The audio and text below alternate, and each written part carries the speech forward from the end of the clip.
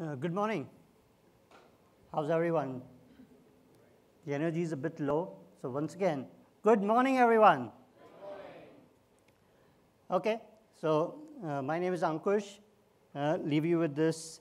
The event is about digital transformation using marketing and technology. And today's world, as this graphic shows, that we have sales, marketing, and technology constantly at odds with each other. And the end goal is we all want to look at business goals. We all want to increase sales. We want more customer engagement. We want more customer retention. Who am I? So I've been in the industry for a couple of years, worked in the US, studied in the US, back in India now, have some experience both with B2C and B2B marketing. Okay, today's world, it's 2019. We have marketing constantly evolving and changing. Technology itself is changing on a daily basis. So when you combine both marketing and technology, things are progressing very, very quickly. The term Martech is a new concept, relatively new. It was coined probably in 2000, and it came into being about 10 years back. So Martech is relatively new in the big scheme of things. I'm here to talk a little bit about Martech 101, what exactly it is. I have a lot of you speakers here understand what is Martech. We'll hear from all the experts on different examples, different case studies, how different companies in different sectors are using Martech. What exactly is it? What is the stack? How does it help us? How does it help you get more business? I'm going to have a few minutes to talk about that. Very outset, I'd like to thank Sunil and the team for inviting me here. What is Martech? It is basically a blending of marketing and technology. It helps marketers use technology to get more business. At its very core, that's why we are all here, to understand how marketing and technology can help companies and businesses grow. What is a stack? A stack is basically a grouping of different technologies that are integrated and work together to attract, retain customers, both B2C and B2B. Now again, the topic of this event is digital transformation. So at the heart of digital transformation is customer experience. If your customer experience is good, both at B2B and B2C, that's when you get customer delight. And the only way to do that is using a Martech stack. Again, you combine marketing and technology to get business results. If you were to Google Martech landscape today, and all of you can do that, the very first result you always see is Scott Brinker. Now, Scott Brinker is currently the editor of the Martech. He is currently at HubSpot, and he has a conference twice a year in Boston and San Francisco on talking about Martech landscape. So what exactly is this landscape? As I said, about 10 years ago, this term was coined by Scott, and every year since 2011, he has been making this landscape. In the very first year, there were about 150 components in the Martech landscape. Today, there are over 7,000 components in the Martech stacks, which means that there are 7,000 companies vying for your business, vying to make the stack perfect for you. Why are there 7,000 companies? Because no single solution is perfect for every company. What is the holy grail for every business? How do you get more customers? What content do you show to them? When do you show to them? Do you show them on the TV? Do you show them on the mobile, on your website, in stores? How do you target them? When do you target them? How do you convert them? How do you get more business? How do you retain your customers? You have to put together a blending of technologies to make this work. This is what the graphic looks like. I'm sure you still can't understand any of the logos because, as I said, there are over 7,000 logos on this graphic. Broadly, they are grouped into ads, experience, social, sales, data, and how do you manage the whole thing. So these are the different categories. As I said, all of this needs to work together to get your business goals fulfilled. This is how you do your digital transformation. So I represent Deloitte, which works with CMOs all over the world. And of course, we've been in India for a number of years. Now, Martech in India itself is growing. Over the last 10 years, Martech has exploded. And this is a couple of years old data, but in 2025, in India, Martech is going to be a $50 billion opportunity. Globally, Martech spend is going to reach over $200 billion. That's how big the opportunity for Martech is. Most of us are in the marketing domain, and because marketing and technology changes so fast, the CMO has tons and tons of challenges. How do I get more customers? How do I convert them? How do I retain them? The world is moving to a subscription model. Everything is becoming a service. It's a SaaS world. It's not just about getting customers, how do you convert them, but how do you retain them over multiple years? So these are some of the challenges. I'll try to speak about a minute on each of those. The number one challenge for every CMO is, how do I enhance the customer experience? How do I make it a little more human? How do I elevate the human experience? If I get a customer to buy in my store, do I attribute the sale to the store or to the Google search, which I did 2 days ago? Similarly, when we look at multi-channel and omni-channel, what is the attribution of the sale? It's the same thing like if you have a pot and you put a spoon of water in it, and you keep putting a spoon of water, at the 100th spoon of water, it starts overflowing. The attribution is not necessarily on the last spoon of water. It could be on the first one. Or it could be a linear progression of you attributed to all those droplets of water which cause the conversion. Marketing, technology, and sales needs to be integrated. But how do you do it? Who does it? Who manages it? That's the challenge of the CMO. How do I use that to increase my sales? Today, marketing is not just a cost center. It's a revenue driver. Marketing helps increase sales. It's not just something that you do on TV or in other channels without impacting sales.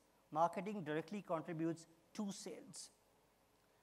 You do that with data. 10 years ago, there was scarcity of data. Today, we have too much data. You have data from everything. How do you make sense of that data? How do you use that data for measurable, actionable results? How do you personalize your messages? How do you personalize what messaging you're giving to each and every person?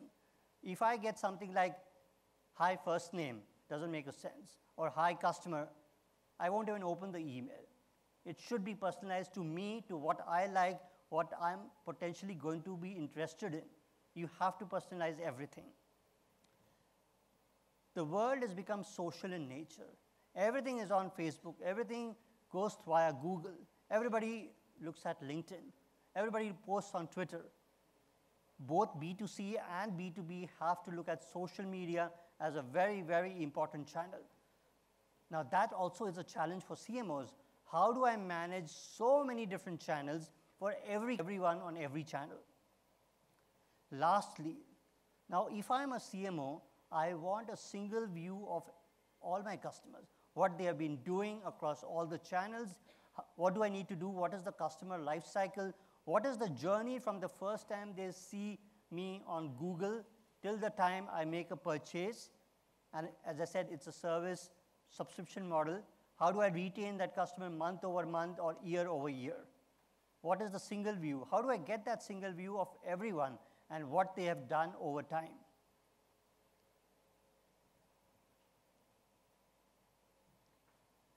Some of these challenges can be reduced by using a Martech stack. Now, as I said, it is the blending of marketing and technology. A Martech stack has to be integrated with multiple things. When you do have a stack, and you can start small, you can have 3, 4, 5 components. Or you can make it really, really complicated. You can have 50, 70 different components helping you accomplish your business goals.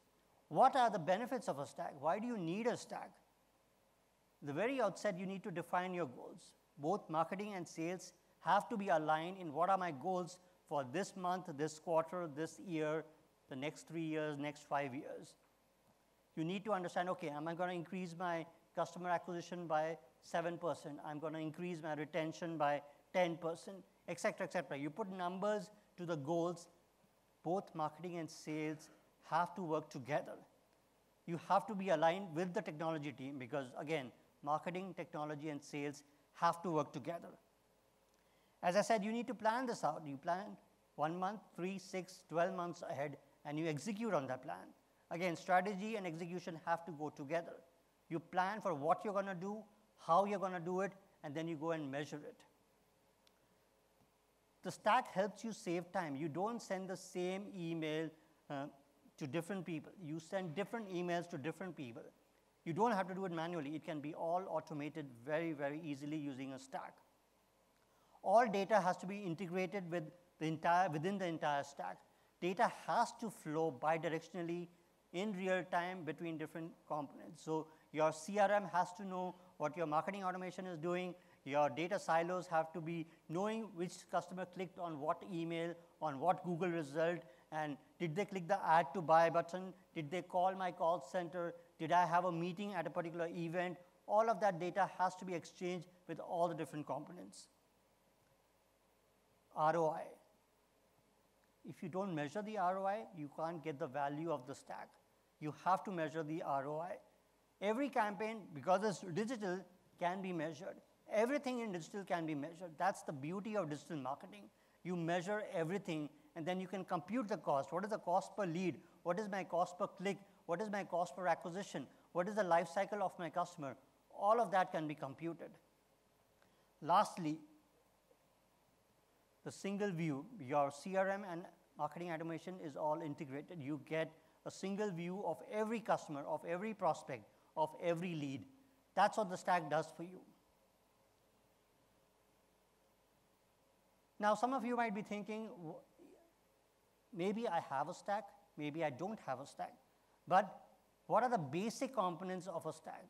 And as I said, you can have 4 or 5 components to start with, and then you can basically have a super complicated Martech stack with like 70 different components. At its core, you basically have these 5 components. You have your CRM system, you have your marketing automation platforms, you have your content, you have your data and analytics, and of course you have your social media. These are just some examples. So it's by no means a complete list.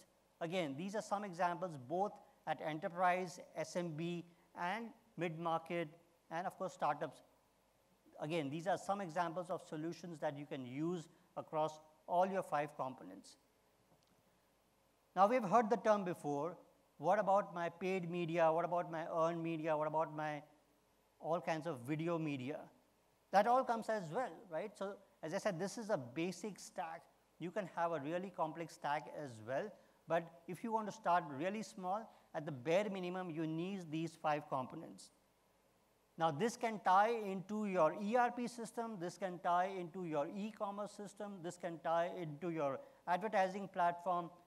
This is basically a very, very simplified view of what your stack could look like. So again, as I said, some of you may already have a marketing stack today. Some of you may be looking at enhancing, changing, optimizing what you already have.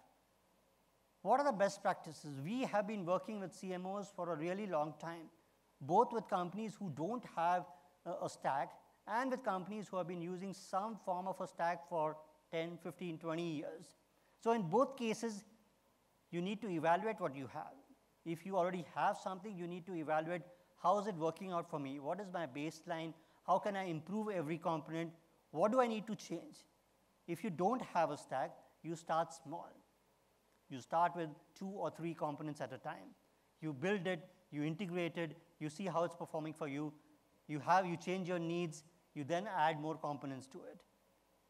You measure your baseline metrics. You measure what you want to accomplish, what are your goals, and how is the stack performing for you.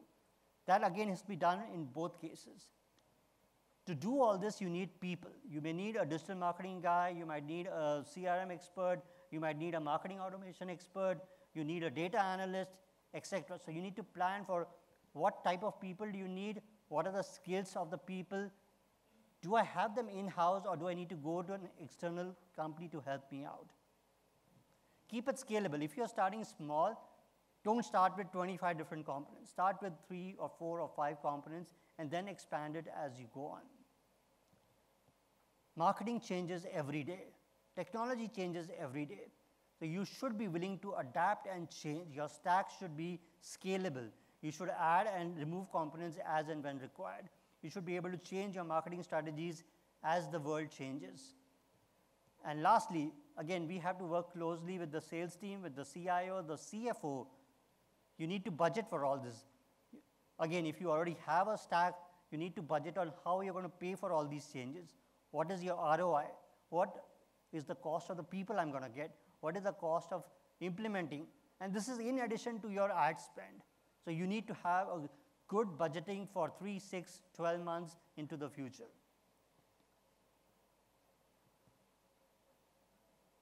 At the heart of everything, your stack is what decides your customer experience. Again, the topic of the event is digital transformation. Digital transformation can be done when you enhance your customer experience. If you elevate the human experience is when you will get more customers, you will convert more of them, and of course you will retain more of your customers. So for good customer experience, a Martech stack is the heart of any digital transformation.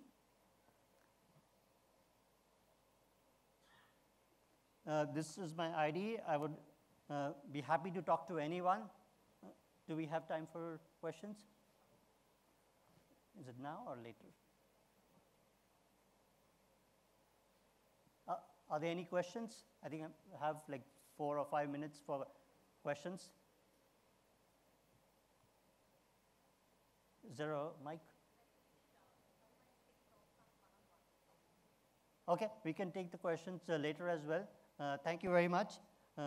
If anybody has questions on what we do, what Deloitte does on digital transformation or marketing technology, feel free to reach out to me either on email or on LinkedIn.